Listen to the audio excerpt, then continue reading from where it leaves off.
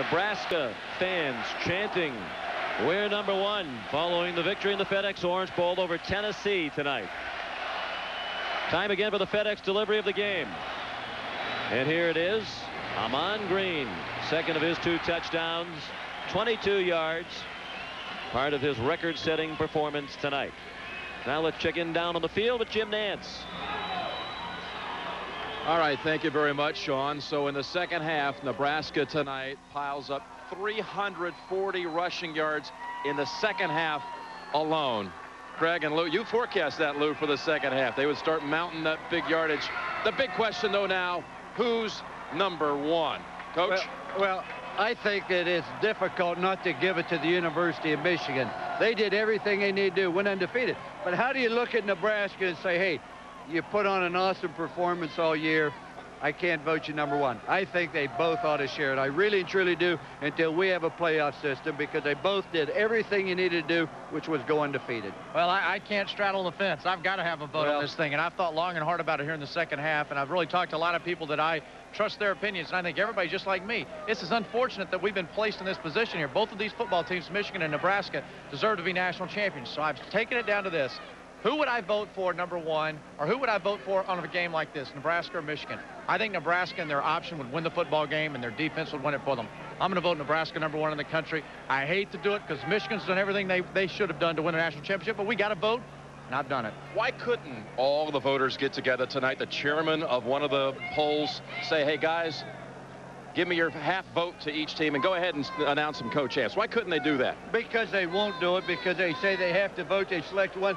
But Michigan did everything you could possibly do, but so did Nebraska. Now, it doesn't matter to the coach, it doesn't matter to the fans. It does matter to the players, because years from now to say I was part of a national championship, and there's no way that I think you can say no to either one. And I'm being honest the way I feel. And I think it's going to be unfortunate, because it's going to come out of vote, and there's going to be controversy, which is going to continue to fuel all the spark and the desire for a national playoff on the field.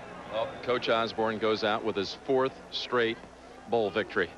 He is a man who never changed in 25 years, a phlegmatic, unflappable figure on the sidelines, off the sidelines as well, a man of deep faith and at times blinding loyalty. But at all times a man devoted to his team, to his state, and to the pursuit of excellence in football. He's leaving in his absolute prime, winning precisely 60 games in his last 5 seasons, an unheard of 12 wins per campaign. So congratulations, Coach. Regardless of what the pollsters tell you, you went out on top in your silver anniversary season, leaving nothing but golden memories.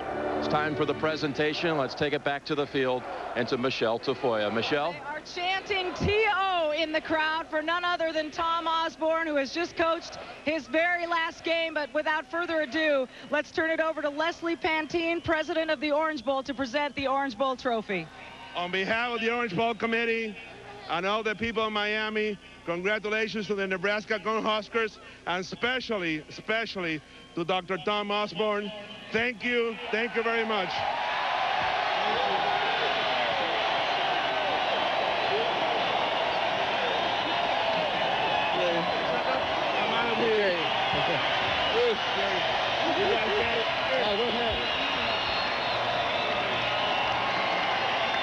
Also here, Commissioner of the Big 12 Conference, Steve Hatchell, to present the Alliance Trophy. Steve?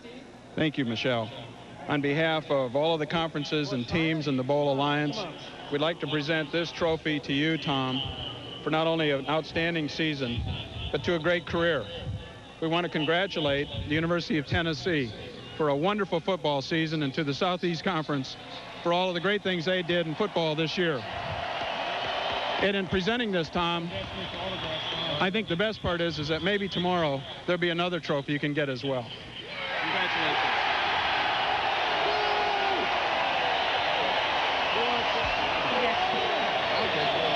You want to hand it to somebody, Steve? Okay. Coach, congratulations.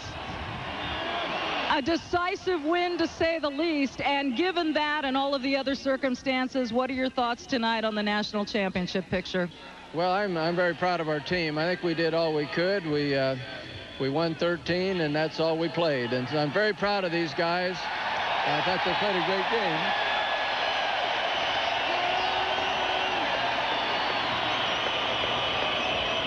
This is the last game for you. In 25 years at Nebraska, you've coached your last game. How much of that has sunk in so far?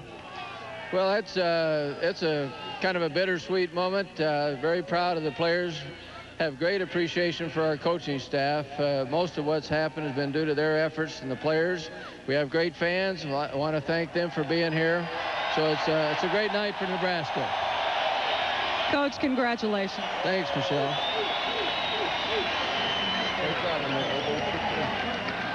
I'm joined now by Scott Frost, the quarterback of tonight's winning Nebraska Huskers.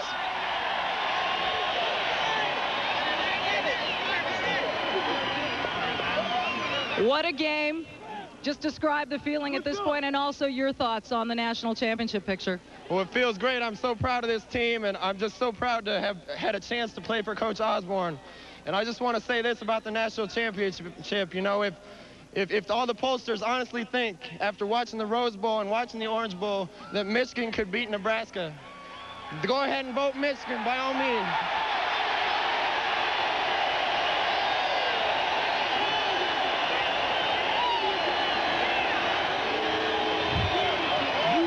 But let me finish. I don't think there's anybody out there that with a clear conscience can say that Nebraska, and especially Tom Osborne, that great man, doesn't deserve a national championship for this. At least a share. Scott Frost has made his case. Nebraska seems to have made theirs. Let's send it back now to Jim Nance. Yes, indeed, Michelle. An urgent plea from Scott Frost. And there was a lot of Frost in the end zones tonight here. 3 touchdowns by the quarterback, but Amon Green, 206 yards on the ground, leading the way for the Huskers. Back with Phil Fulmer in just a moment. On behalf of the Orange Bowl Committee. Just a short while ago, our colleague Ed Cunningham visited with the Tennessee head coach, Philip Fulmer. Here's what he had to say backstage. Coach, kind of a tale of two halves. The first half, you guys had him in control. What was the difference in the second half?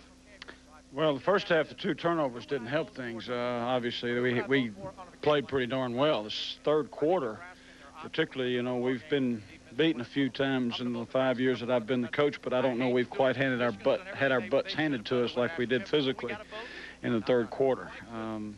Nebraska's a very, very fine football team, and that's one thing we did not want to have happen is them get momentum gained rushing the football. Excuse me. Peyton Manning spent 5 years with you. Can you even put into words the emotions you're feeling right now with his last game? No, I can't. Peyton is everything to everybody at Tennessee, and he's most of all a great person. And we're going to miss his leadership. We're obviously going to miss his ability, but we're going to miss Peyton Manning, the person, the most. Coach, you have a vote in the coaches poll. Is Nebraska the best team in America? Well, I haven't seen every team in America, but Nebraska is the best team that I've seen, and they'll have my vote. Coach, thanks a lot, and best look in 98. Thank you. Thank you. I doubt there's any other way tonight after that performance by Nebraska against his team. He could vote any other way. We'll be back with more after this. Feeling to this, knowing that tomorrow someone's going to wake up, they're going to be denied that national championship. What are your closing thoughts? Well, it happens far too often. It happened to Penn State a couple of years ago. It's going to happen to either Michigan or Nebraska, and I feel bad about it. I do want to say thank you both for being professional, for helping me through my first year. Thank you to CBS for having me. It's been a wonderful experience. I just enjoyed being with you thoroughly, and thanks to all the fans, how great they've been. We enjoyed being with you. I think, you know, when you look big picture, the things that are going to happen here in the offseason is I think that the people that run college football really have to take to heart the lack of attendance at some of the lesser bowl games. They need to make sure that they really consider what's going on in college football and the fan interest level. They've got to make sure that they do things to help conferences like the Big East. They've got to keep the fan interest level high and not let it slip off. All right, Craig, Lou, look forward to being back with you next season. This was a college football season that was memorable for many reasons. A farewell to not only Tom Osborne, but the ageless Eddie Robinson, too. The Nebraska miracle at Missouri, Charles Woodson's improbable yet commendable rise to the Heisman, the first defender to claim the award. The bonus for all fans of college football, savoring just one more season by Peyton Manning in college, and the grace with which he handled defeat. Regrettably, in the end, the treasured American freedom of voting is what will most clearly define this year, though, not only because of the Heisman controversy, but for the teams as well. In a little more than 2 hours, the voting will be tabulated, and unless it's a split, one team will be undefeated and underappreciated. For no logical reason, this great sport is left to the judges, no different than boxing or figure skating. Until a true playoff is constructed, college football may as well elect its champion the first Tuesday in November, as opposed to the first days of January. Congratulations to Michigan and Nebraska. You both answered every challenge. For everybody at CBS Sports, Happy New Year and good night from Miami, Florida. Hey, Chris. Coach, congratulations. 25 unbelievable seasons at Nebraska. What a way to go out. Well, it was fun. Really proud of the players. I think, Mike, they gave about all the effort they possibly could. We played physical football, knocked a few people down, and it was a lot of fun. I thought of a better way to end it than tonight. What do you think your fellow coaches may have thought about tonight's performance in terms of possibly awarding you the national championship? Well, I don't know. You know, I'm so close to it, Mike. It's hard for me to say. I've not been a very good lobbyer. I don't really believe in it. I just want the voters to figure out who they would favor over every other team in the country if they played, and whoever that is, Michigan, Nebraska, whatever. I hope they vote their, you know, not based on some sentimental thing, but what they really believe, and we can live with that. If people vote with their heart and their mind, we're going to accept whatever they say. You've had so many great teams during your illustrious career, and each team has a special chemistry and is almost like a child in your family, each one of them different. What about this 1997 edition of Cornhuskers? Well, a great focus, great heart. You know, they knew when we walked off this field last year they wanted to come back here. It was a major goal, and it wasn't just talk. It was total commitment. You know, they worked at it in the off season, throughout the summer, and we're not here by accident. It wasn't anything I did. The players themselves decided this is what they wanted. They wanted to go for the national championship, and they did all they could to get here. At the same time, you have to be mighty gratified that they were able to take care of business, focus on this game, and still at the same time send you off with a wonderful present. Well, like I told them, I said, let's win this thing, not for me or anybody in particular. Let's win it for us, because we're all in this thing together, the assistant coaches, the fans, and the players, and we have a lot of chemistry going right now, and I just hope it continues for Frank Solich next year and the year after that, and that these guys come back and do it again. Well, on behalf of all of us who cover college football, Coach, congratulations, and we're going to miss you. Thanks, Mike. Chris, Coach Tom Osborne. Mike, thank you. Classy, understated to the end. He finishes up with a record of 255, 49, and 3.